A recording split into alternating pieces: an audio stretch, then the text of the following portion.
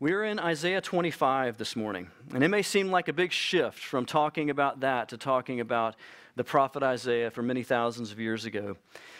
But it's not so much, and I'll bring an illustration to bear from Charles Spurgeon, one of the great English preachers that ever lived.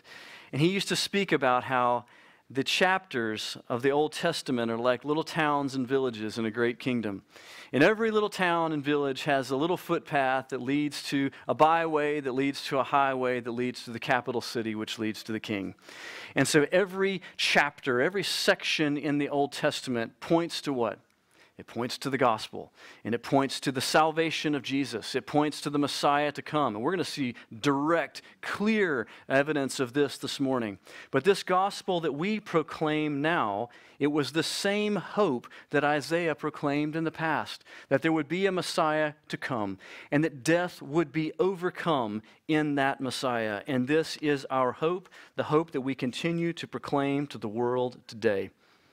So let's stand, please, to honor the Lord as we read His Word, as we read Isaiah chapter 25 this morning. Isaiah chapter 25. O Lord, you are my God. I will exalt you. I will praise your name. For you have done wonderful things, plans formed of old, faithful and sure. For you have made the city a heap, the fortified city a ruin. The foreigner's palace is a city no more. It will never be rebuilt.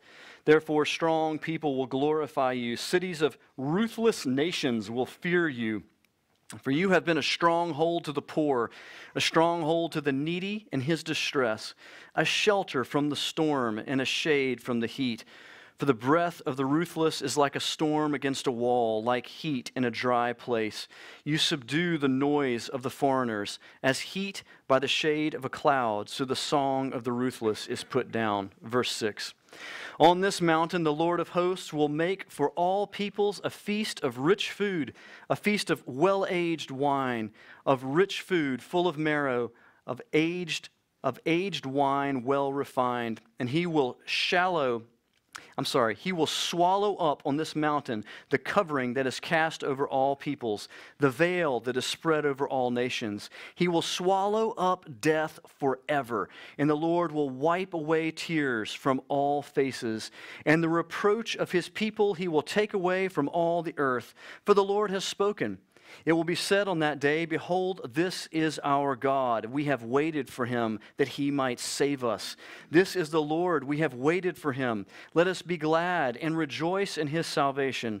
For the hand of the Lord will rest on this mountain, and Moab shall be trampled down in his place, as straw is trampled down in a dunghill.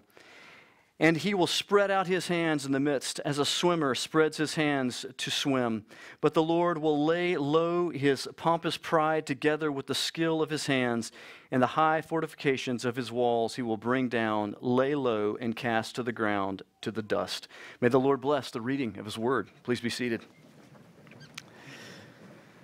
All right, well, let's walk through this chapter here this morning. I'm going to do my best to help you understand this and pray that it will be encouraging to you, because there are some wonderful, wonderful things here this morning.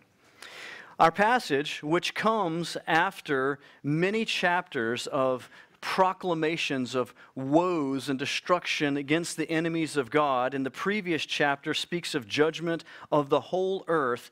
We get to this place of what is going to happen at the end of this judgment. When the Lord brings all of his enemies under his feet, what is going to happen? And this chapter begins with a word of praise. O Lord, you are my God, which is a statement of allegiance. I pray that every one of you here may be able to say that you call the Lord not just the God or a God, but my God, that your allegiance is to the Lord and that you know him in a personal and real way. I will exalt you. I will praise your name.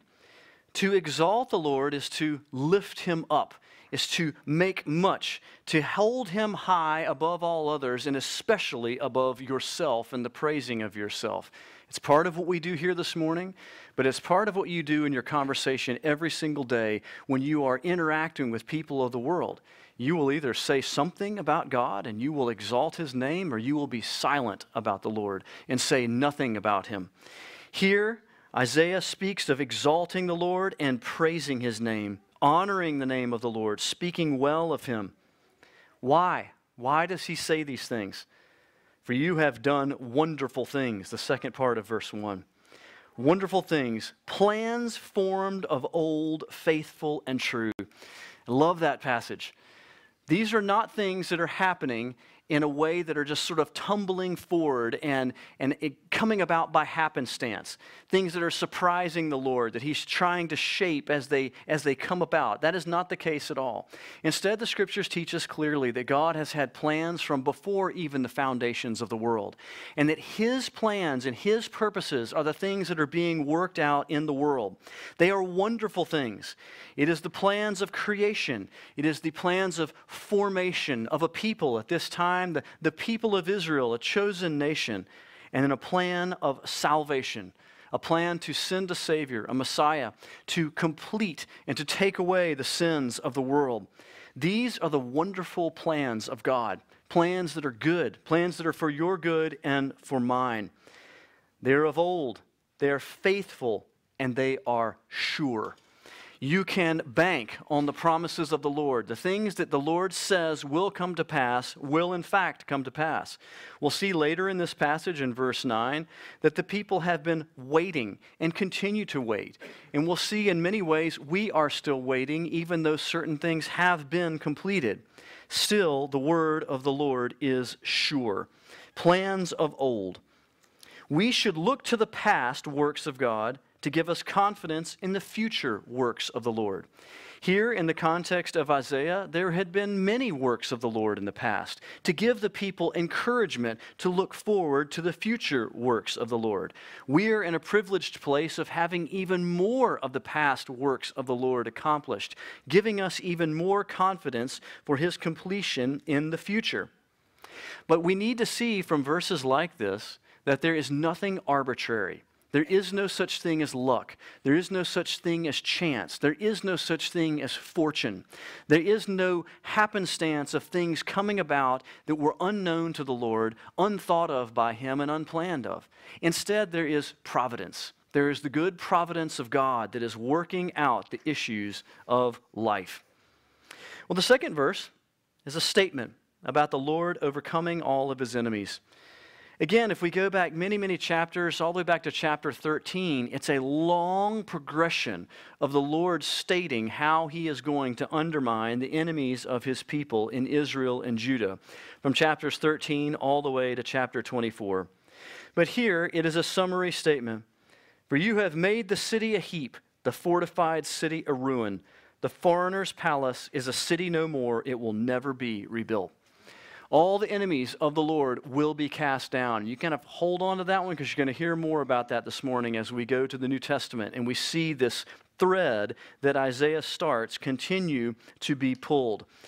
No enemy will stand against the Lord. In verse 3, it goes on.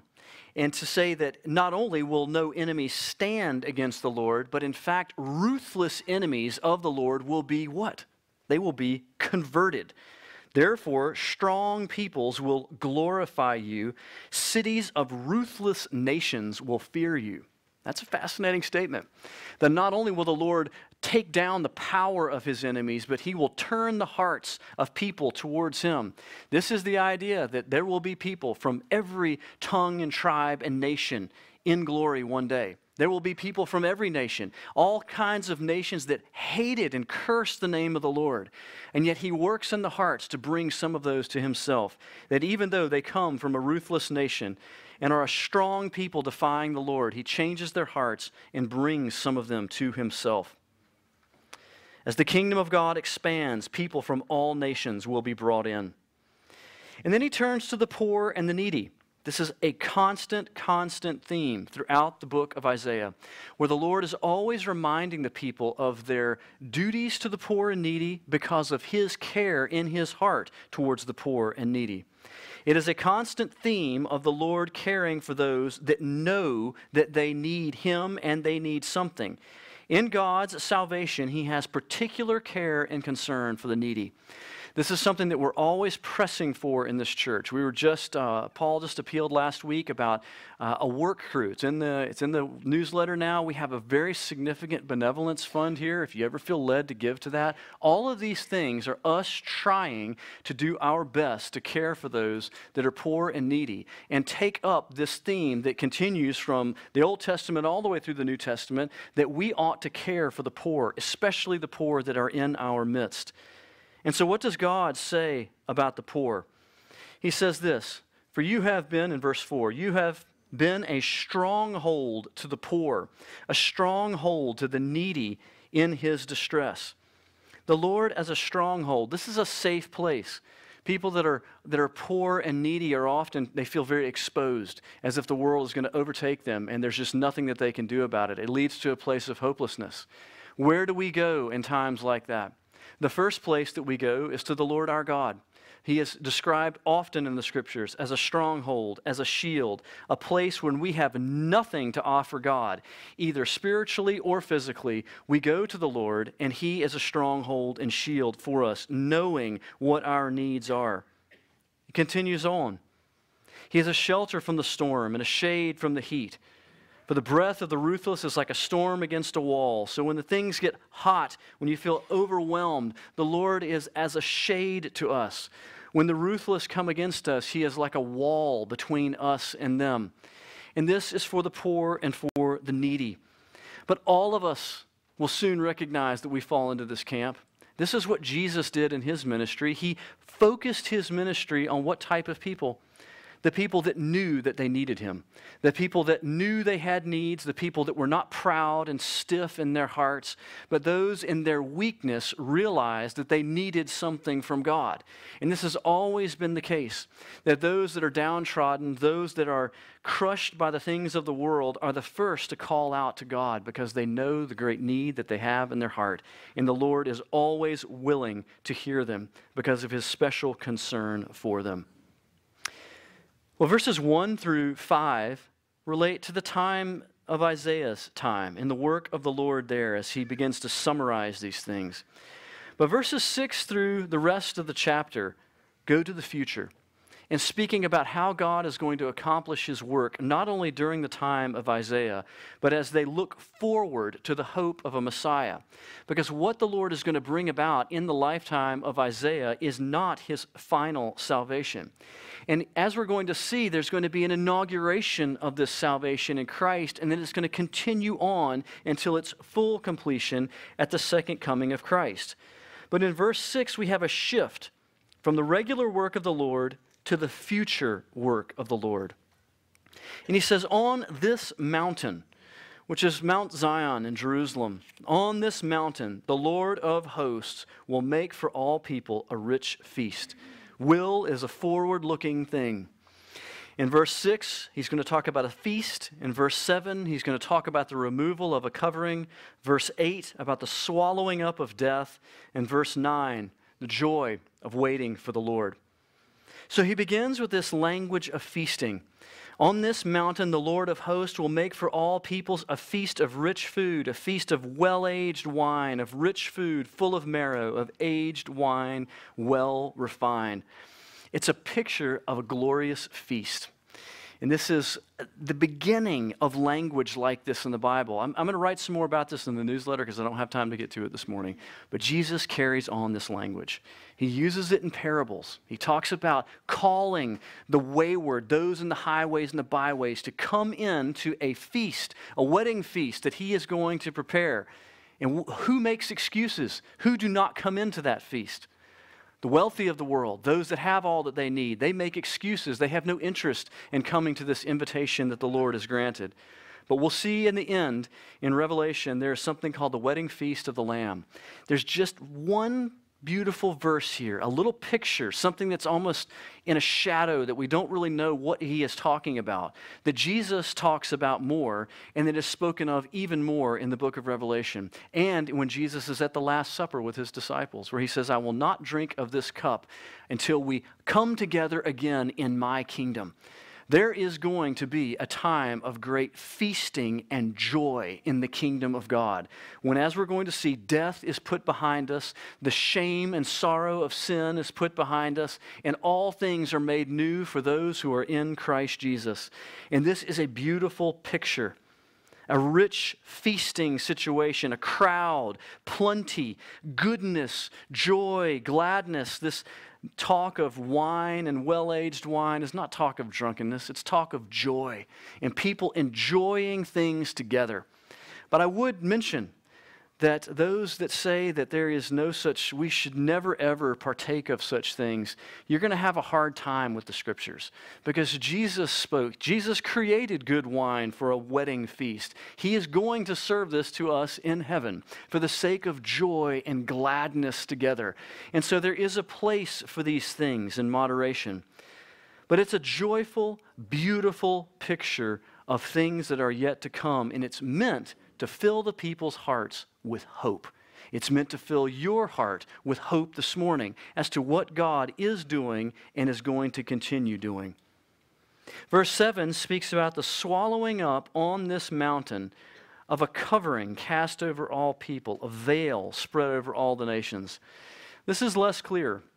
But in the language of God's final redemption of human beings, my understanding of this is the veil cast over all people is the curse of sin over the world. All the world is covered by the curse of sin. It affects every single one of us every single day. And it will be with us until the Lord comes again.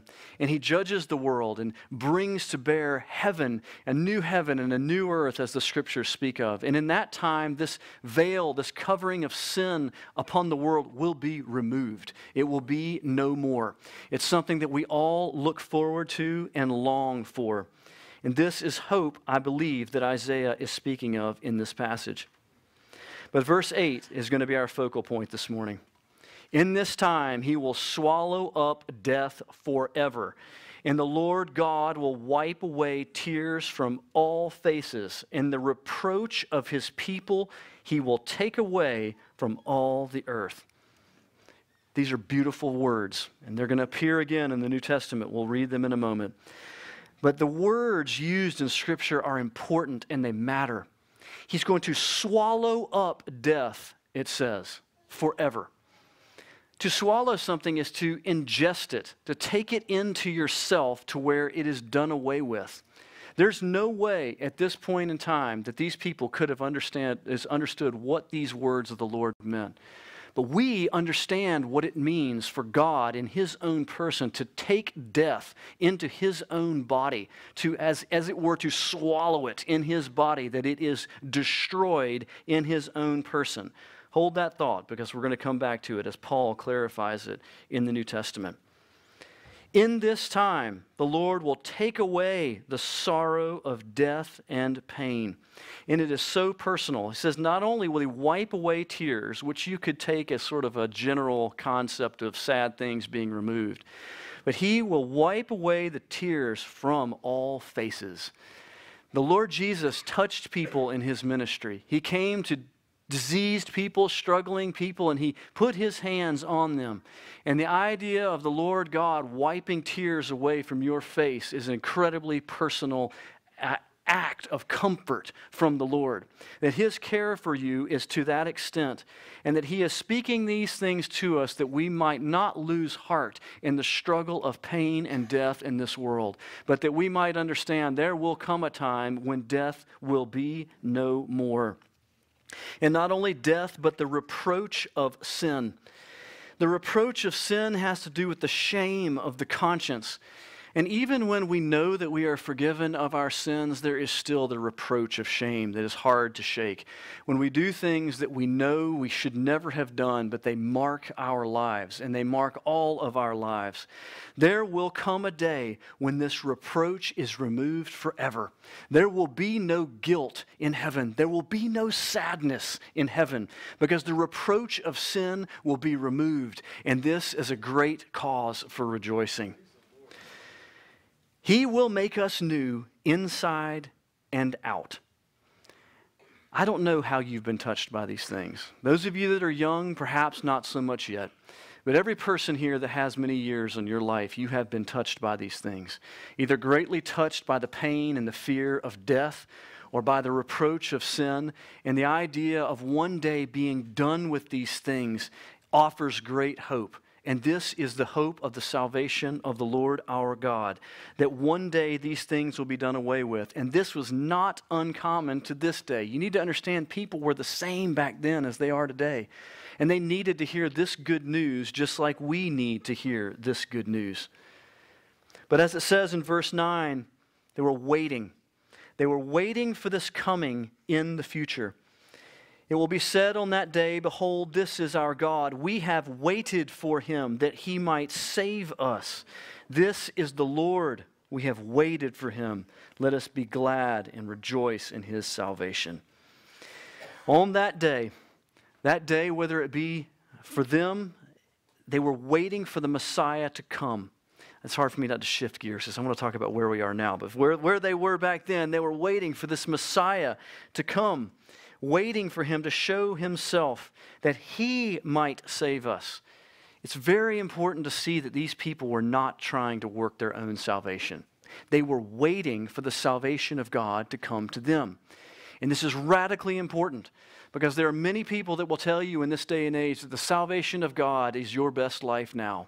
But let me tell you very clearly, from the Old Testament to the New Testament, the salvation of God is not about what the Lord is doing in your life right now.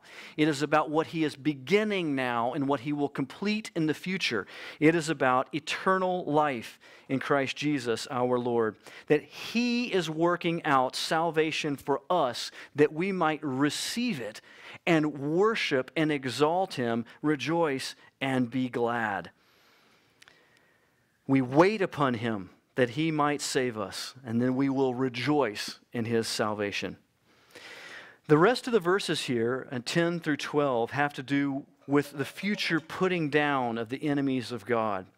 But for the sake of time this morning, I want us to shift to the New Testament to see the clear fulfilling of these things. A passage that it must be connected together with Isaiah chapter 25, that you might see and know the richness of it.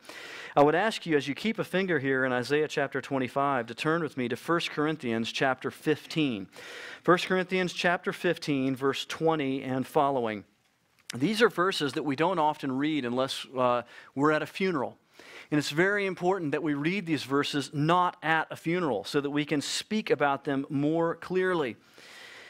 These verses, as we'll see at the end, culminate in what we see here in Isaiah chapter 25, the swallowing up of death forever. That the beginning of this fulfillment of these verses is Christ Jesus in his death, in his burial, and his resurrection. 1 Corinthians chapter 15, verse 20 says this, "But in fact, Christ has been raised from the dead, the first fruits of those who have fallen asleep. For as by a man came death, by a man has come also the resurrection of the dead." Verse 22, "For as in Adam all die, so also in Christ shall all be made alive, but each in his own order. Christ the first fruits, then at his coming those who belong to Christ. Then comes the end, when he delivers the kingdom to God the Father after destroying every rule and every authority and power, for he must reign until he has put all his enemies under his feet." Verse 26, "The last enemy to be destroyed is death, for God has put all things in subjection under his feet." Let's go back and look at this and see the strong parallels from what Isaiah is speaking that will come to pass, what comes to pass in Christ in his ministry, his life, death, resurrection, and ascension, and what is yet to come to pass in his second coming, judgment, and eternity. So in verse 29, Christ has been the first to be raised from the dead, the first fruits of those who have fallen asleep. Jesus is the first to ever overcome death, to raise from the dead and never to die again. Lazarus died again. Jairus' daughter died again. Jesus Christ is the only one to ever overcome death in his own power and never die again. This is why the ascension of Christ, that doctrine, that recording in Scripture is so important, that Jesus is not dead. He is seated in heaven at the right hand of God the Father, that he might extend his life to you and to me, that we might live forever in him. But there is an ordering to these things and an explanation to these things that is important. For death has come into the world by Adam. He and Eve, in their rebellion against the Lord God, sin enters into the world, and death with sin. And that curse, that veil, that covering which is over all the world continues down to our day and age. We very much feel the effects of sin and death in the world. And the question is, how will these things ever be reversed? How can the great flood tide of sin and death in this world ever be reversed? Well, it begins its reversal in Jesus Christ. He is the firstborn from the dead. He is the first to come back and to overcome death, that he might then give his life to others. And it begins a period of reversal that will one day be fully consummated in the kingdom of God and in his second coming. But what is very similar to what we see in Isaiah 25 is this idea that the Lord must overcome all of his enemies. There must be a ruling of God, a power of the Lord displayed against evil that ends in their condemnation. It's the same thing that we see in these chapters of condemnation in Isaiah 13 through 24, ending in what we read in chapter 25, verses 2 and 3. And we see Paul saying the same thing here in verse 24. Then comes the end, when he delivers the kingdom of God the Father after destroying every rule and every authority and power. For he must reign until he has put all his enemies under his feet. He will reign until all the nations of the world know that the Lord God is God. And every knee will bow and every tongue will confess that Jesus Christ is Lord and God, to the glory of God the Father. And I believe very much this idea of every knee bowing is not every knee gladly bowing. Some knees will be made to bow, but they will bow and they will give glory to God. And the last enemy that will be finally and ultimately destroyed is death itself. If you'll remember from last week, I spoke about Satan having the power of death. When Satan is fully and finally defeated, death will be defeated with him, and there will only be life for those who are in Christ. This picture of a feast and of joy together and gladness and hope, this is what eternity in Christ is for us. Not that we will be at a table forever, but it is a picture of the joy to come in heaven, in gladness together with our Savior.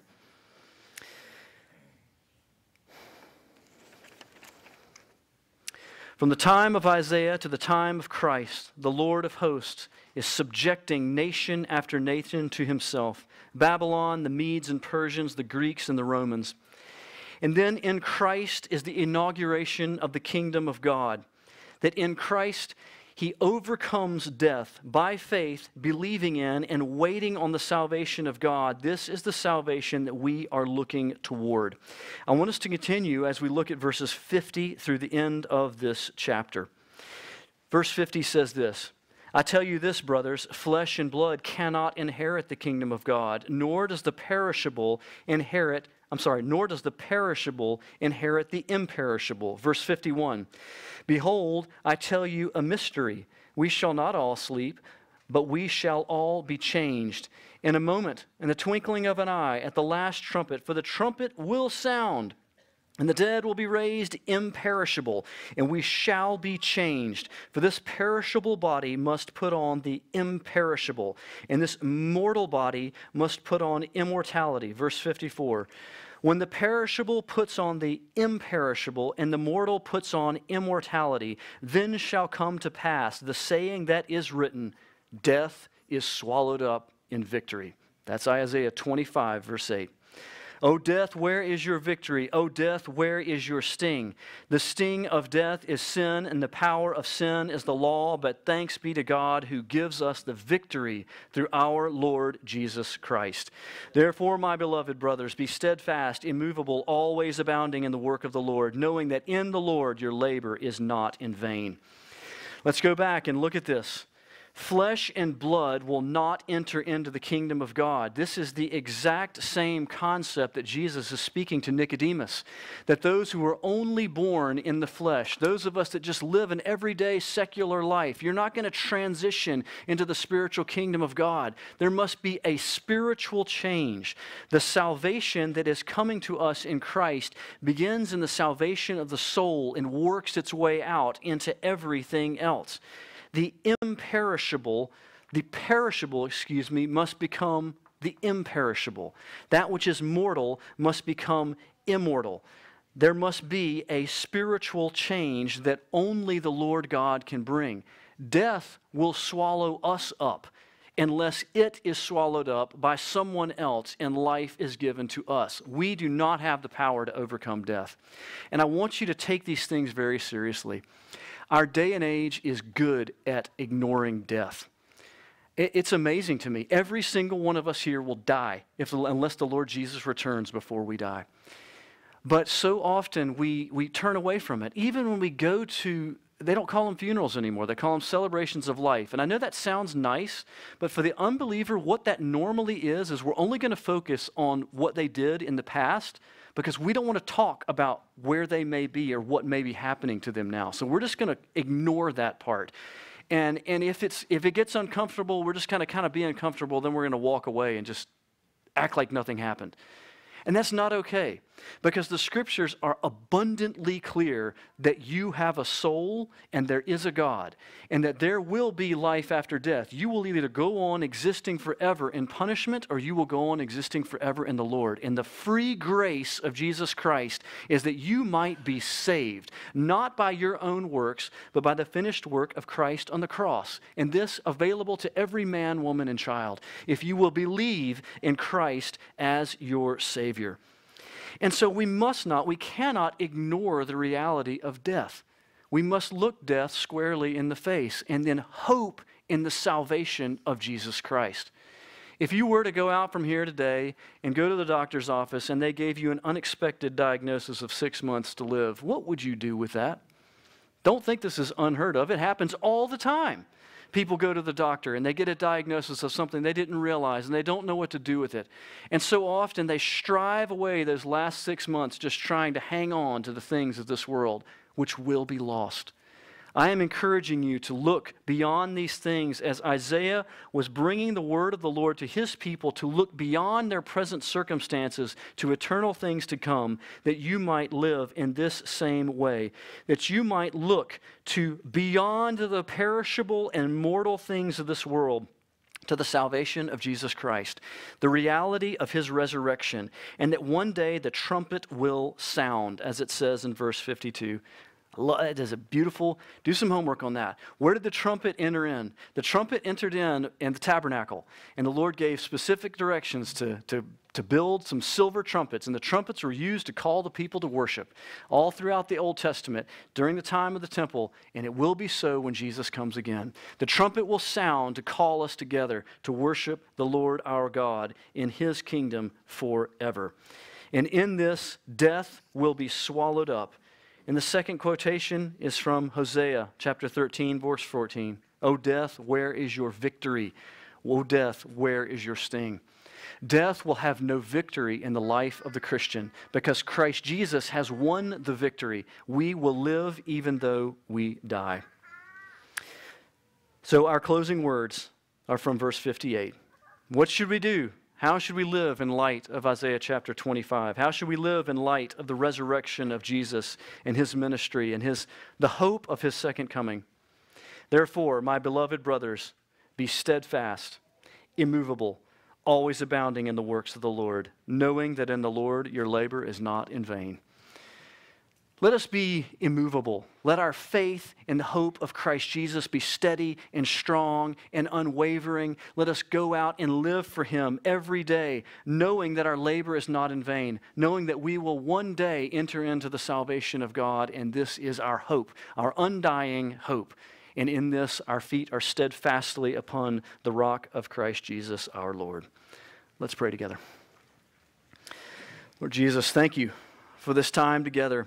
Thank you for the word of the Lord come to Isaiah so many thousands of years ago, that one day death would be swallowed up, and we are in the privileged place of having the testimony of eyewitnesses who speak of the resurrection of Jesus from the dead, that you have sent your Son to be the Savior of the world, and that He has indeed risen from the dead, and that we are commanded by Him to go out and bear witness to these things, that the kingdom of God has been inaugurated, it has begun, and it will never end.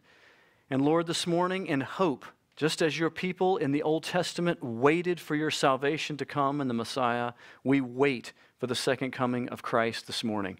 We ask, Lord, that you would strengthen our hope, that our hope would be steadfast in you, immovable, that we would abound in the work of the Lord each and every day. We love you, Jesus, and we pray for your work in our hearts. In Christ's name we pray. Amen.